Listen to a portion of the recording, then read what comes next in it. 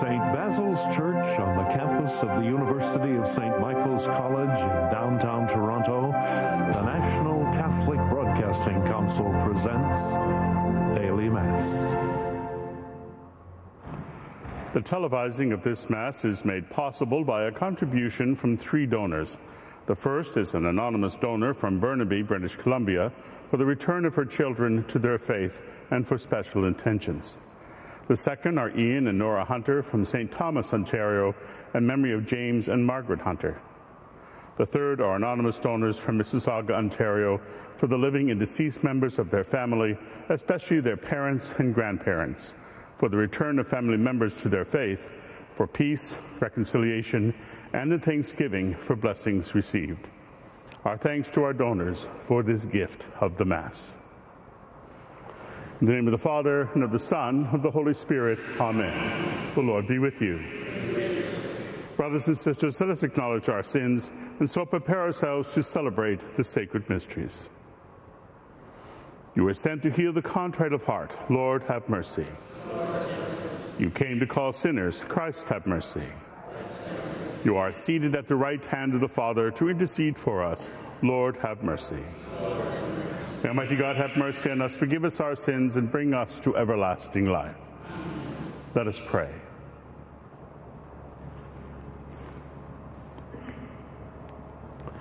Almighty and merciful God, who made the priest St. John Vianney wonderful in his pastoral zeal, grant, we pray, that through his intercession and example, we may in charity win brothers and sisters for Christ and attain with them eternal glory. Through our Lord Jesus Christ, your Son, who lives and reigns with you in the unity of the Holy Spirit, one God, forever and ever.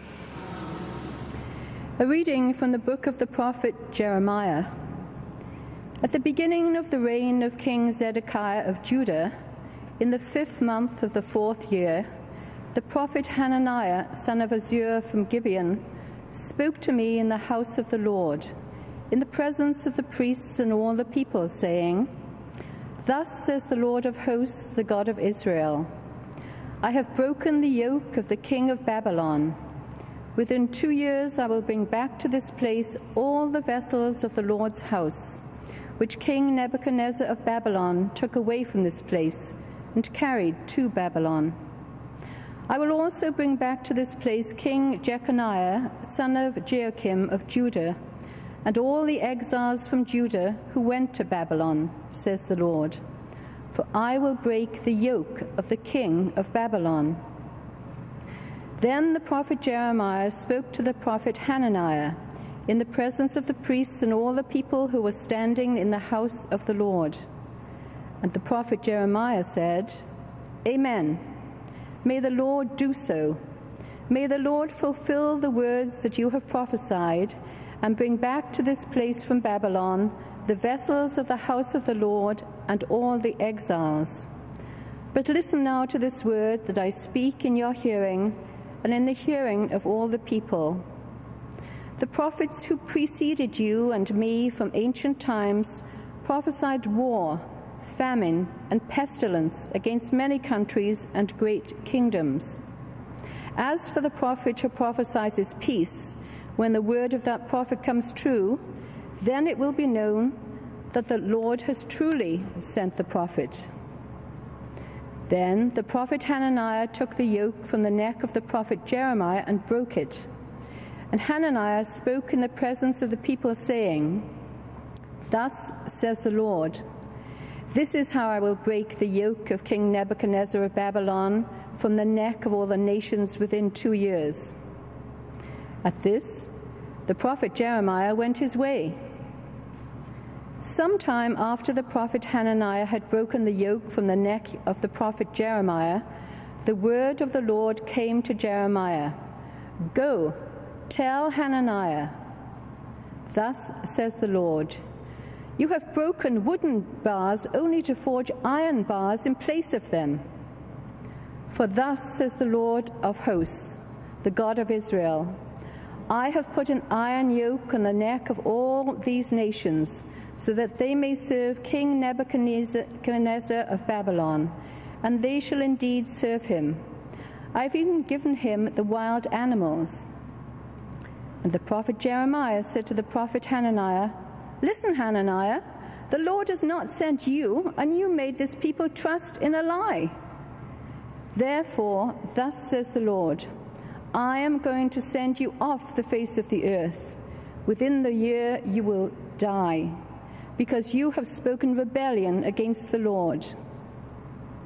In that same year, in the 7th month, the prophet Hananiah died. The word of the Lord.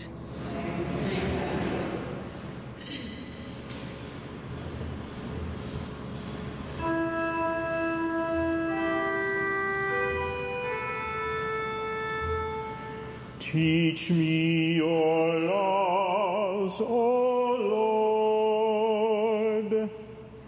Teach me your laws, O Lord. Put false ways far from me, and graciously teach me your law. Do not take the word of truth utterly out of my mouth, for my hope is in your ordinances. Teach me your laws, O Lord. Let those who fear you turn to me, so that they may know your decrees. May my heart be blameless in your statutes, so that I may not be put to shame. Teach me your laws, O Lord. The wicked lie in wait to destroy me, but I consider your decrees. I do not turn away from your ordinances, for you have taught me. Teach me your laws, O Lord.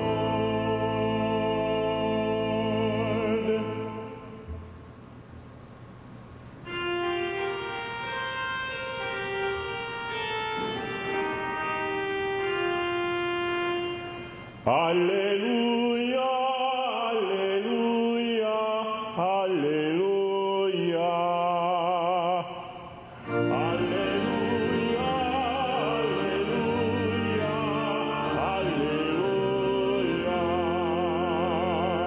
No one lives on bread alone, but on every word that comes from the mouth of God. Alleluia, alleluia, alleluia.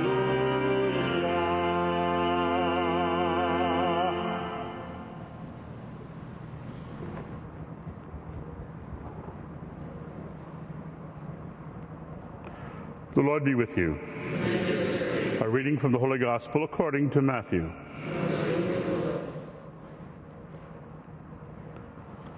After the crowd had eaten enough, Jesus made the disciples get into a boat and go on ahead to the other side, where he dismissed the crowds. And after he had dismissed the crowds, he went up the mountain by himself to pray. When evening came, he was there alone. But by this time the boat, battered by the waves, was far from the land, for the wind was against them. And early in the morning, Jesus came walking toward them on the sea. But when the disciples saw him walking on the sea, they were terrified, saying, "It is a ghost." And they cried out in fear. But immediately Jesus spoke to them and said, "Take heart, it is I. Do not be afraid." Peter answered him, "Lord, if it is you, command me to come to you on the water." Jesus said, "Come." So Peter got out of the boat, started walking on the water, and came toward Jesus. But when he noticed the strong wind, he became frightened, and beginning to sink, he cried out, "Lord, save me." Jesus immediately reached out his hand and caught him, saying to him, "You of little faith, why did you doubt?" When they got into the boat, the wind ceased, And those in the boat worshipped him, saying, "Truly you are the Son of God." When they had crossed over, they came to the land of Gennesaret. After the people of that place recognized him, they sent word throughout the region, and brought all who were sick to him, and begged him that they might touch even the fringe of his cloak. And all who touched it were healed. The Gospel of the Lord.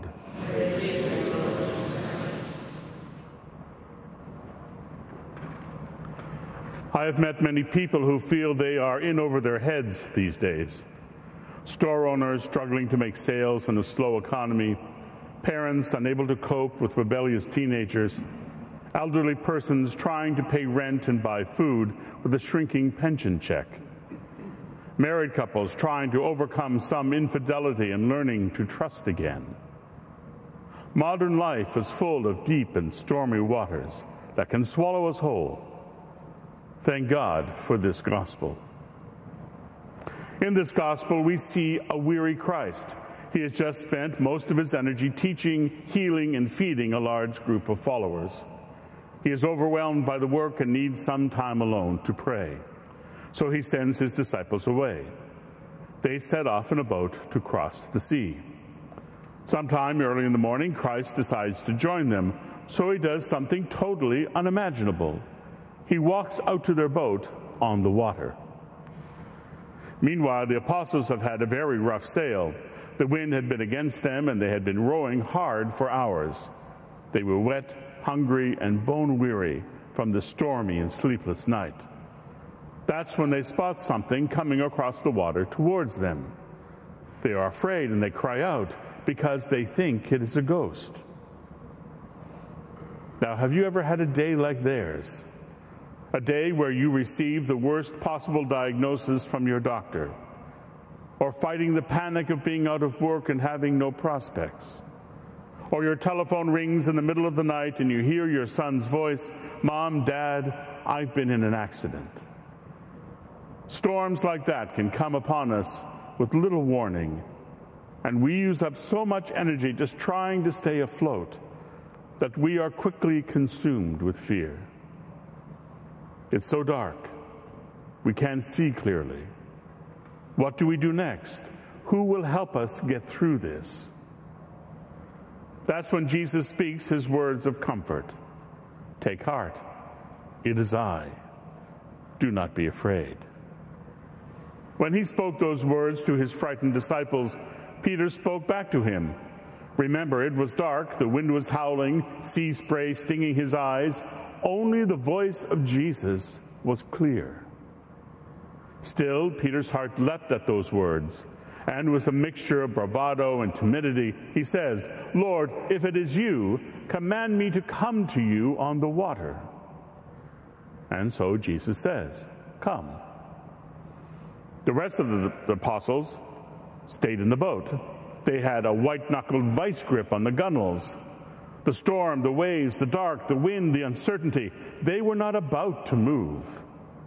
And like most of us, they preferred to cling to whatever little comfort they have.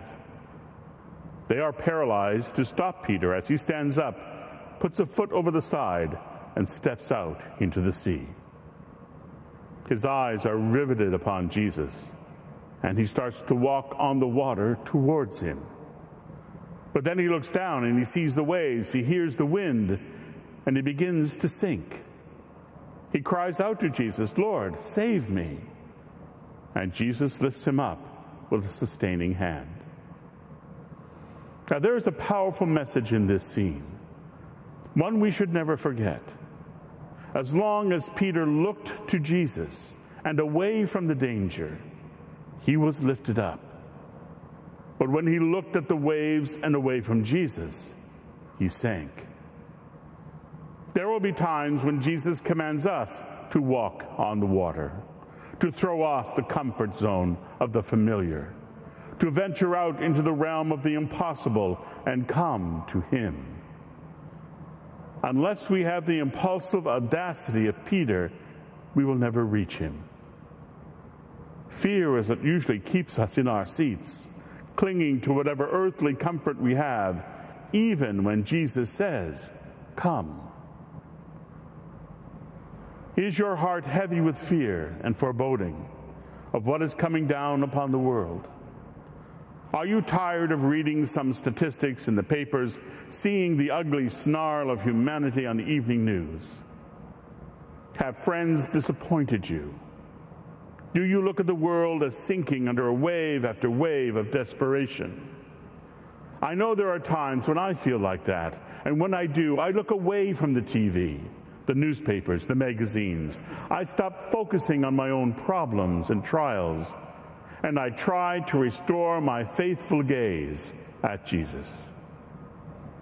If I don't reach out to him in prayer and contemplation, then I am in danger of drowning in my problems and in the world's miseries.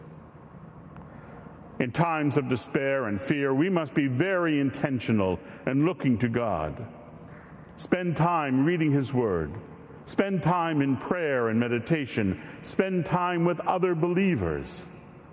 All of these things help you to keep your gaze where it ought to be. Only when we look to God will we see any sustaining hope. And all those weary days and dark nights, all those disasters and tragedies which seem so big, are impossible to face unless we keep God in sight. When Jesus and Peter got back into the boat, the disciples whispered, "Truly, you are the Son of God." And so may we believe as we gaze intently at our Savior, Jesus, who is the Lord of all possibilities. Let us now join our prayers together and ask God to help us to look for Christ in times of trial. That we may be open to Christ and seek out his way, his truth, and his life, we pray to the Lord. That the love of Christ will illuminate our lives and help us to see that he is with us in times of distress, we pray to the Lord. That all people will come to see Christ as the only way through darkness and death, we pray to the Lord. That Christ may strengthen those in our television community and encourage them to ask for his help in times of personal struggle, we pray to the Lord. Almighty Father, strengthen us with your grace and help us to keep our eyes on Christ in times of deepest need. We ask this through Christ our Lord. Amen.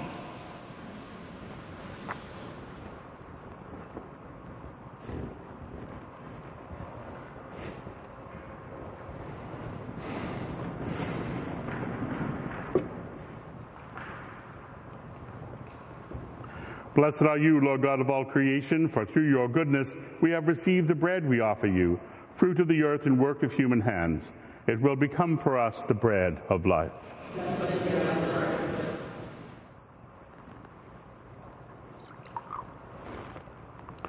Missions, water, and wine, Mary, share in his divinity.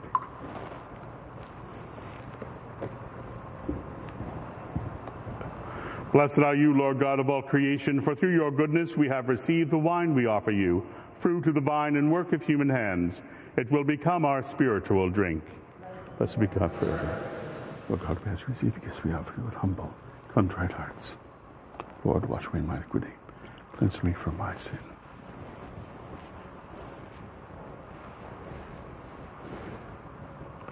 Pray, brothers and sisters, that my sacrifice and yours may be acceptable to God, the Almighty Father.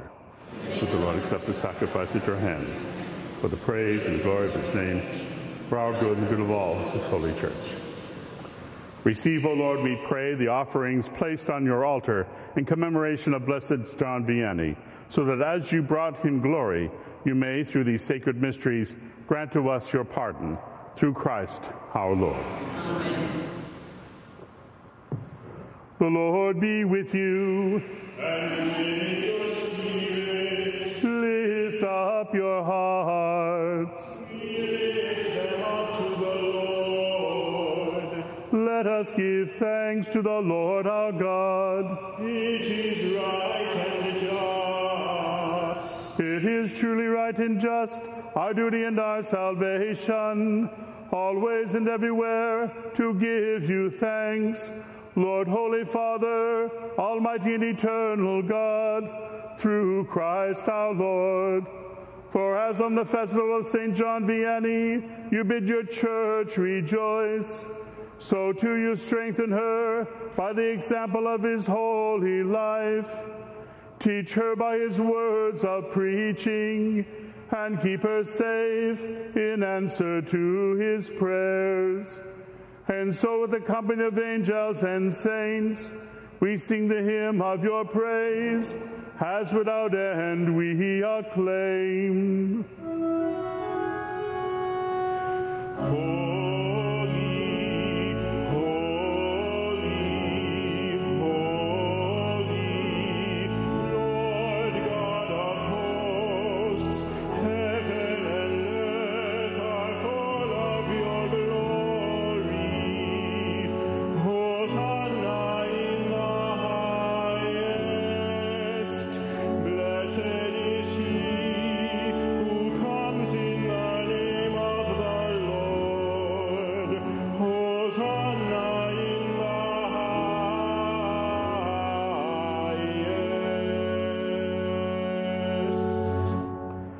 You are indeed holy, O Lord, the fount of all holiness. Make holy, therefore, these gifts, we pray, by sending down your Spirit upon them like the dewfall, so that they may become for us the body and blood of our Lord Jesus Christ. At the time he was betrayed and entered willingly into his passion, he took bread and, giving thanks, broke it and gave it to his disciples, saying, "Take this, all of you, and eat of it, for this is my body, which will be given up for you."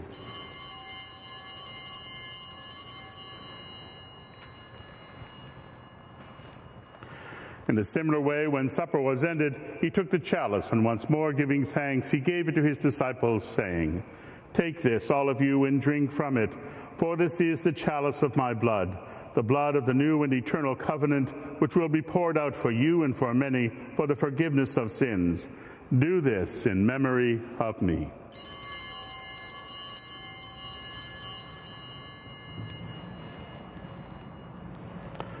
The mystery of faith. We proclaim your death, O Lord, and profess your resurrection until you come again. Therefore, as we celebrate the memorial of his death and resurrection, we offer you, Lord, the bread of life and the chalice of salvation, giving thanks that you have held us worthy to be in your presence and minister to you. Humbly we pray that, partaking of the body and blood of Christ, we may be gathered into one by the Holy Spirit. Remember, Lord, your church spread throughout the world, and bring her to the fullness of charity, together with Francis our Pope and Thomas our Bishop and all the clergy. Remember also our brothers and sisters who have fallen asleep in the hope of the resurrection, and all who have died in your mercy. Welcome them into the light of your face. Have mercy on us all, we pray, that with the Blessed Virgin Mary, Mother of God, with blessed Joseph, her spouse, with the blessed apostles and all the saints who have pleased you throughout the ages, we may merit to be co-heirs to eternal life, and may praise and glorify you through your Son, Jesus Christ. Through him and with him and in him, O God, Almighty Father, in the unity of the Holy Spirit, all glory and honor is yours forever and ever. Amen.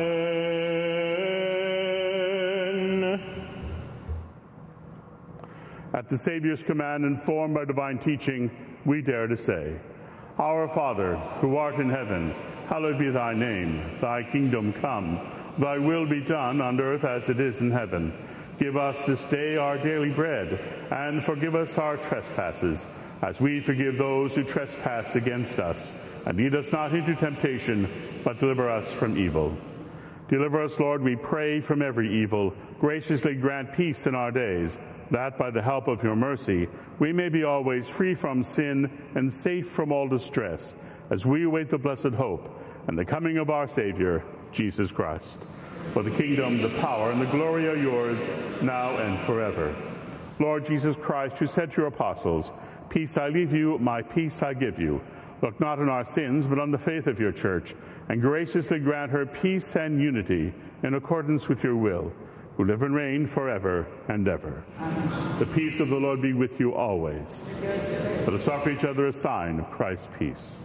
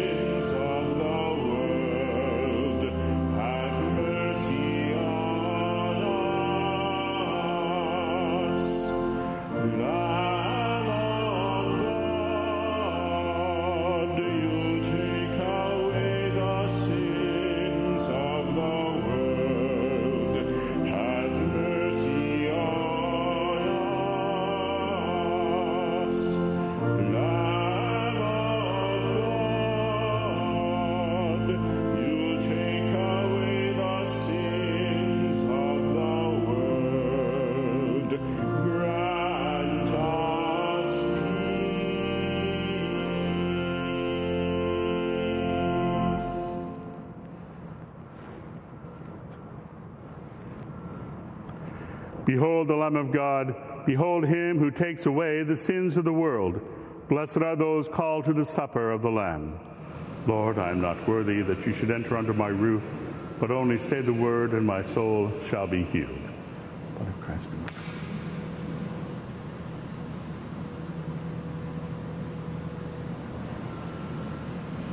you. Would those of you at home join with me now in this prayer to the Holy Spirit? Come, Holy Spirit, fill the hearts of your faithful and kindle in them the fire of your love.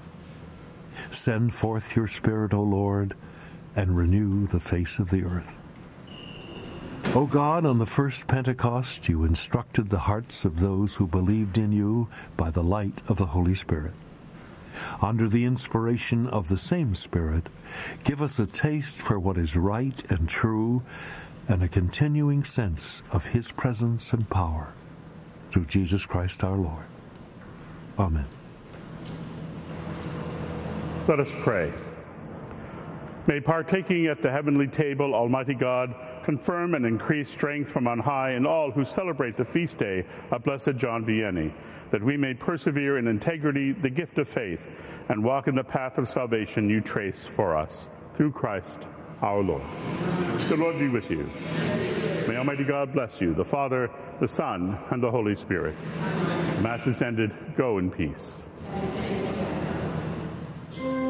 Our thanks to 3 donors.